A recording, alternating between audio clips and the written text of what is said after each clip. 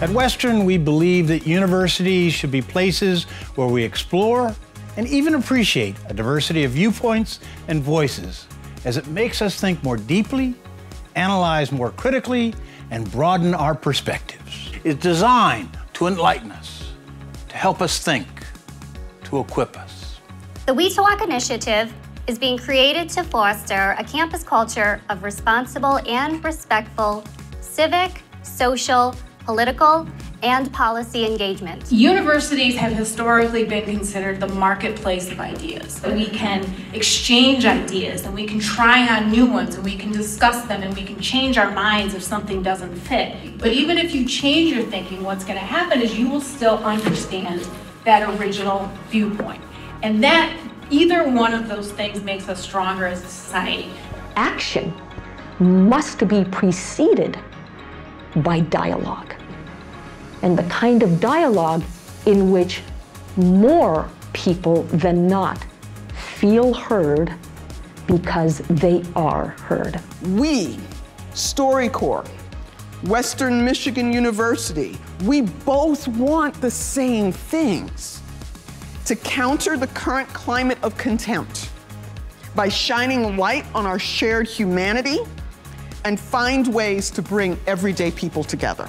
We spent many years experimenting, putting strangers together for the first time across the political divides, to have a StoryCorps conversation, not to talk about politics, but just to get to know each other as human beings under the premise that it's hard to hate up close. And, you know, the dream is that we convince the country that it's our patriotic duty to see the humanity in people with whom we disagree.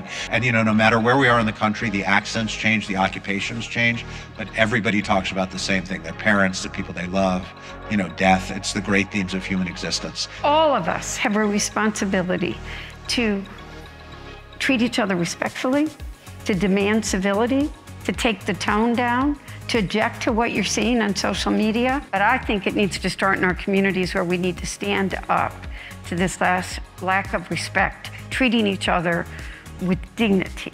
If we can't get this right on college campuses to build what my friend Jake Schrum, college president, calls a community of considerate conversation, right? A place where people can deepen into their own identity and be in positive relationship with people from other identities and cooperate together to enrich everyone. The bumper sticker version of this is simple: respect, relate, cooperate. Folks, we don't live in a complicated political situation. People want similar things. When you can bring the human out in a conversation, it is profound, especially with the people that you believe are most disagreeable. But these are called the 7 grandfather teachings because they're important. The first one is respect, acknowledging the inherent value of the people and the world around you. The second grandfather teaching is love for the people in the world around you without expecting that you get something from them. Truth, when you speak, speak the truth, but also speak the things that need to be said.